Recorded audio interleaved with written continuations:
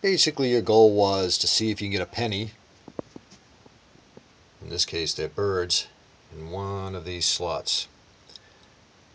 And each one would have a value. For example, the red would be, say, 5 cents, white would be 10, and maybe blue would be a big one, 25 cents. And you'd show the merchant and you'd get credit towards merchandise.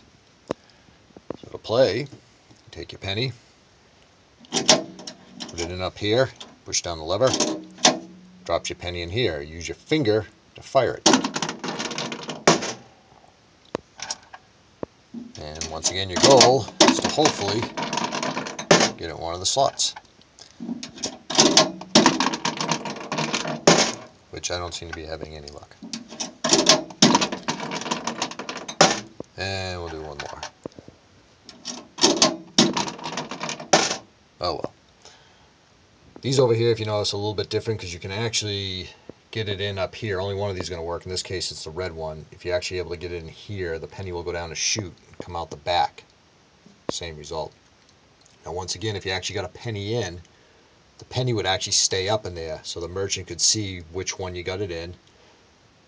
Then he'd come over to this knob here, he'd turn it, it would drop the penny into the cash box. Most machines I've seen up to this point, that's all they have. This particular one has a gumball machine, and basically it's a prize for your efforts for playing.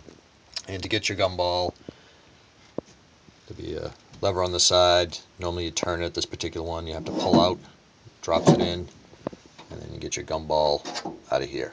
Not having it in there right now. But that is basically it.